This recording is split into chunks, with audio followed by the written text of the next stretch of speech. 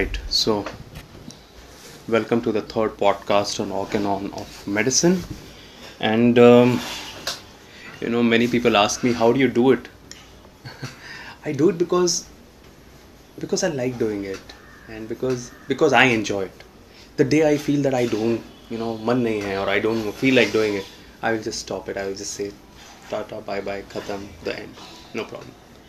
So I absolutely enjoy exploring Organon at this point of my life because in this world of so-called advanced theories, there are very few people who are going to the past and trying to, go in depth. That's what I attempt to do here. And I hope all of you are joining me in studying Organon.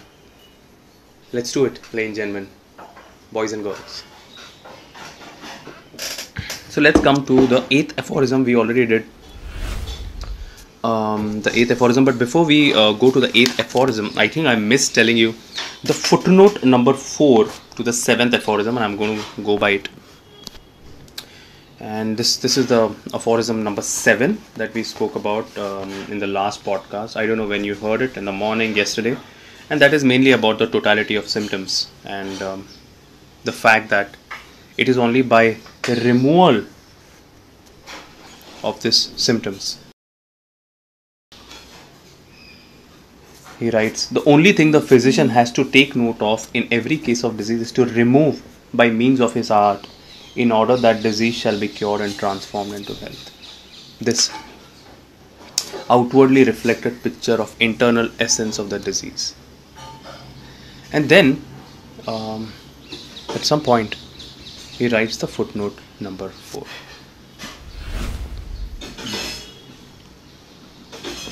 The footnote number 4 is written here. So I'm going to read it again, aphorism 7.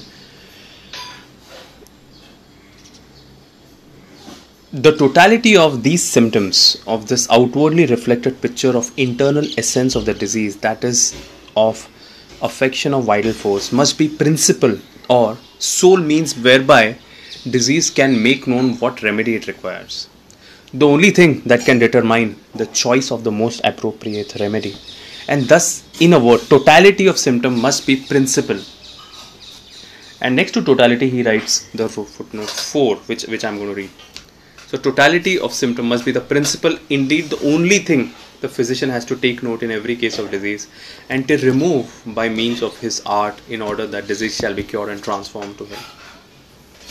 Footnote 4, he writes, in all times the old physician school, not knowing how else to give relief, have sought to combat and if possible suppress by medicines here and there a single symptom by among a number of disease of one-sided procedure, which under the name of symptomatic treatment has justly excited universal contempt, because by it not only was nothing gained, but much harm was inflicted.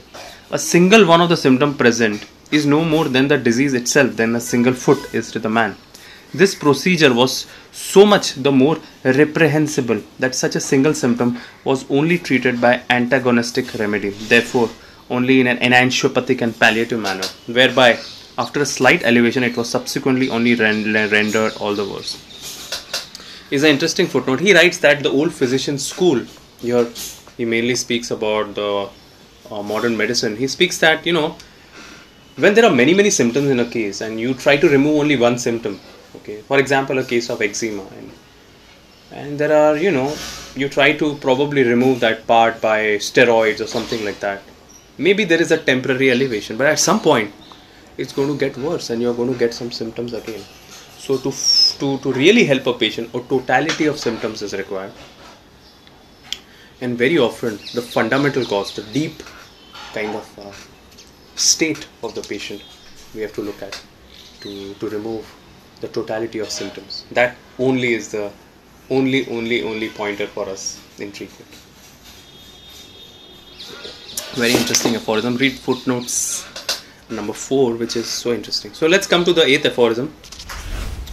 So the aphorisms, it's very interesting because the first 70 aphorisms are slightly theoretical here, and especially aphorism 8 to 18 are mainly about vital force, disease, health, immune system basically.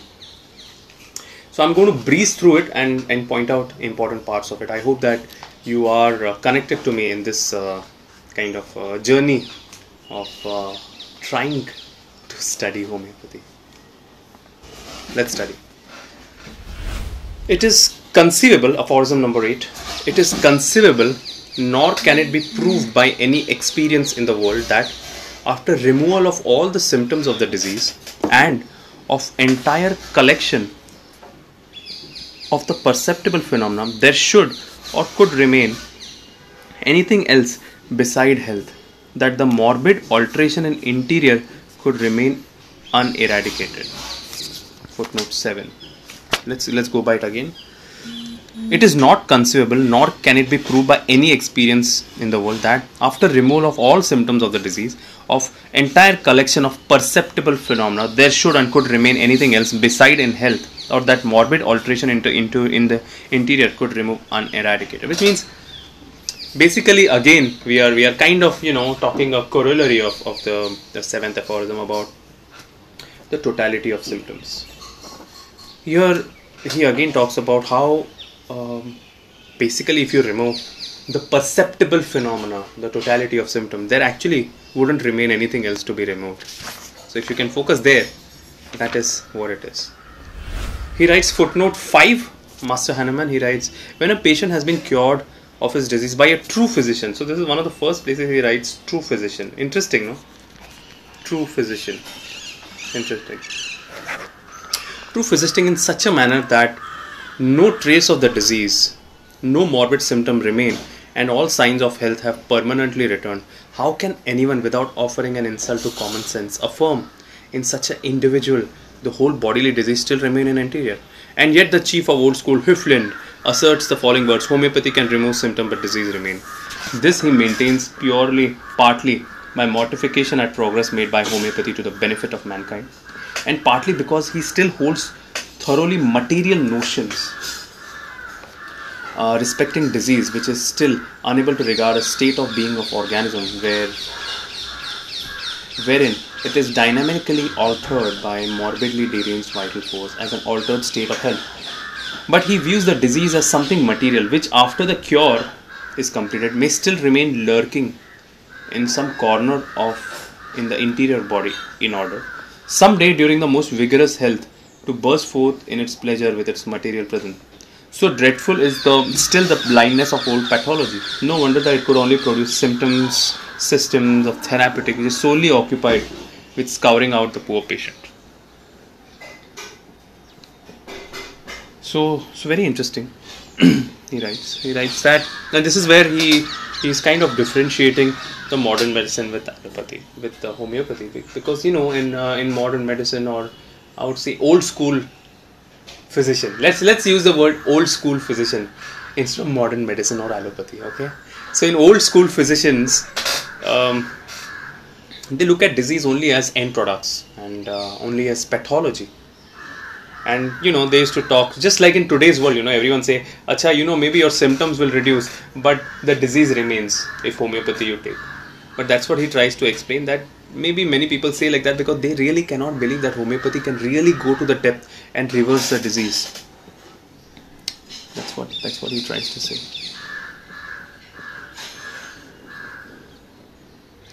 And the fact that the whole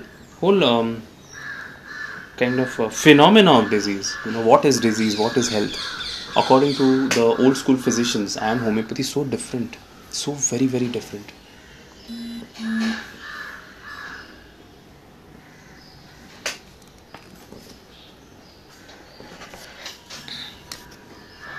So this is where we now talk about the aphorism 9 to 17. And this is the main idea here is about vital force and what is health and what is disease, as Hahnemann says in his own word. Beautiful, the way he explains this aphorism. And I remember in college days, we used to all by heart this aphorism like a rectified. But if you ask me now, I don't remember a single word of it. But I know the main concept. And that's why I feel that it's important to understand concepts, and it can kind of, help you really go in depth in homeopathy.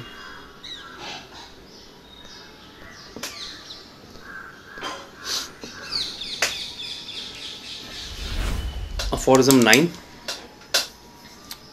In the healthy condition of man, the spiritual vital force, autocracy, the dynamis that animates the material body, organism, rules with unbounded sway and retains all parts of organism in admirable, harmonious, vital operation as regards both sensation and functions, so that our indwelling reason gifted mind can freely employ this living healthy instrument for higher purposes of existence. And this is I don't know, it will probably take you a lifetime to really understand this aphorism, if you really kind of understand it. For this, probably as a homeopath, gradually you also have to be a little bit more spiritually inclined. You have to understand that life is not only about facts, they're also about feelings, about experiences, about spirit, about something beyond the material world.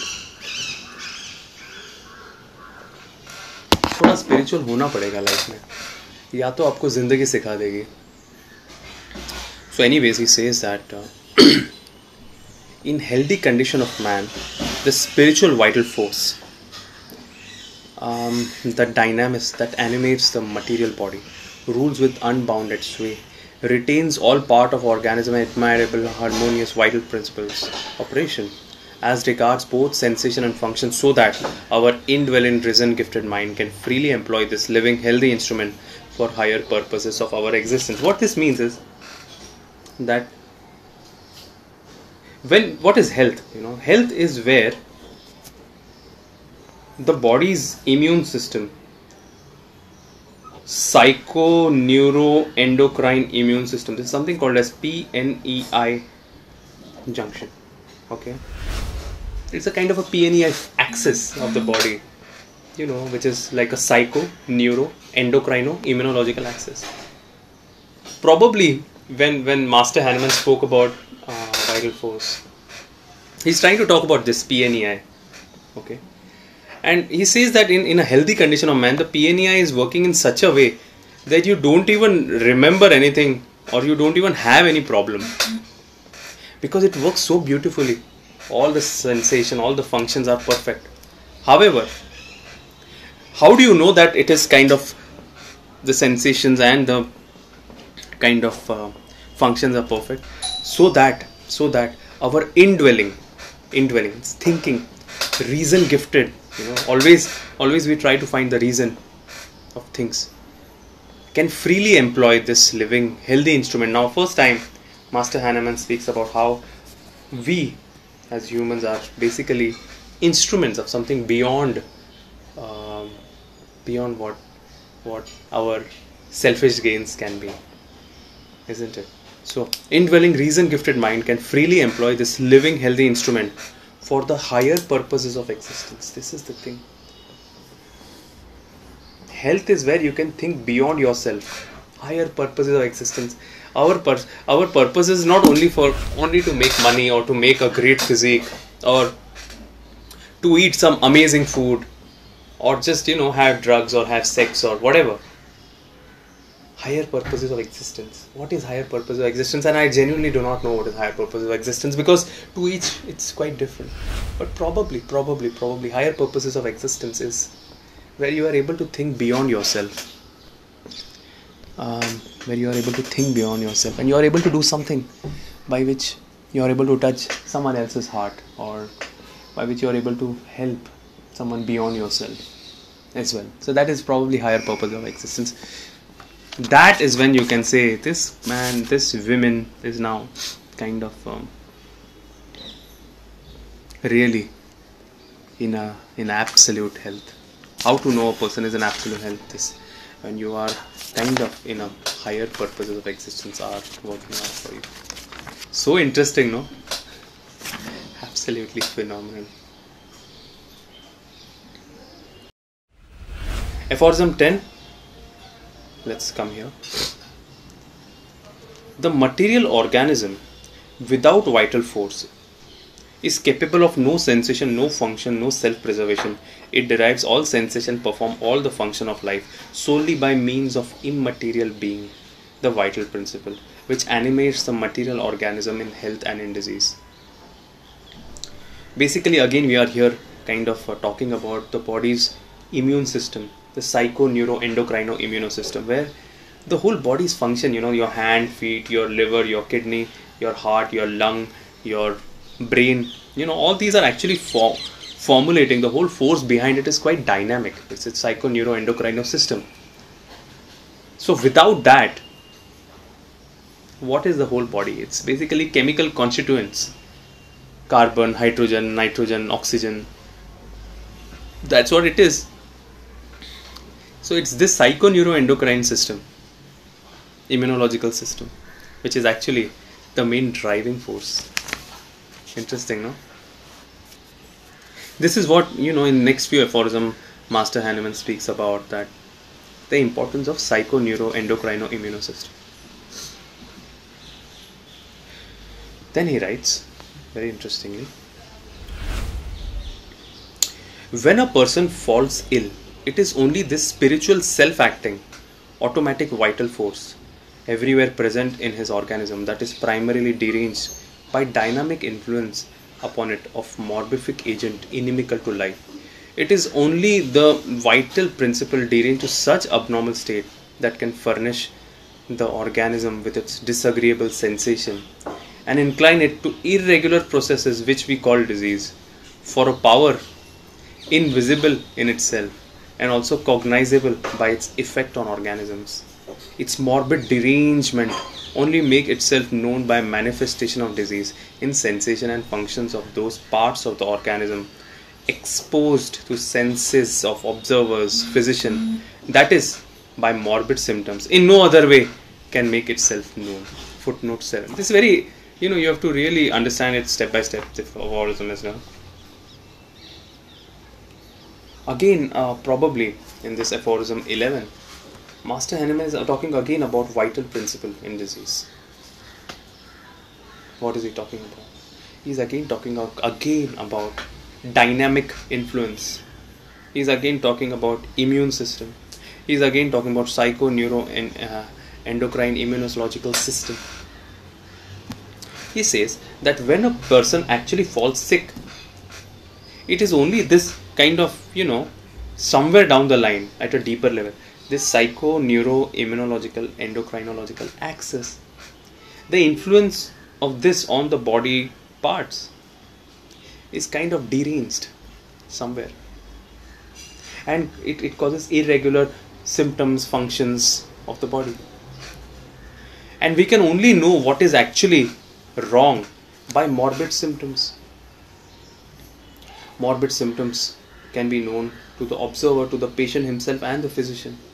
So the only way out is to understand this morbid of symptoms. The only way out is to take the totality of symptoms and to find a deeper remedy based on the fundamental cause, based on aphorism 5 that we spoke about.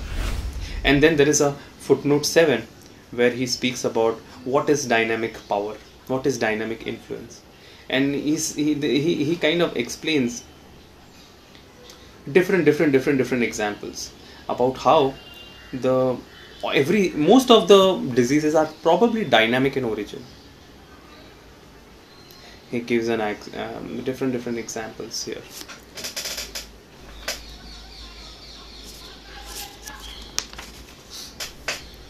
Interesting. He gives an example of Earth's satellite, how the moon revolves in and around Earth. He gives an example of how bar attract pieces of iron towards it. There is something inside it, but we cannot really call it something material. So on.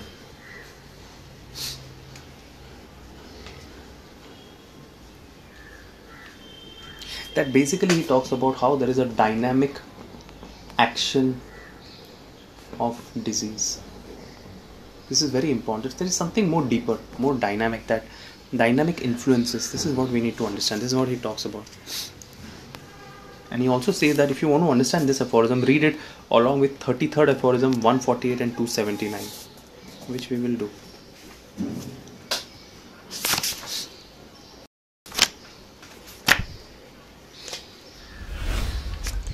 I hope you are able to kind of really understand this crazy journey that we have taken to understand Organon. Life is a game, my friends. Life is a game. It's not about what you get, but it's more about what you do with what you get. So that's about it for me today. I hope this was interesting for you. I hope you learned something. And we will meet again for the next Organon podcast. See you later.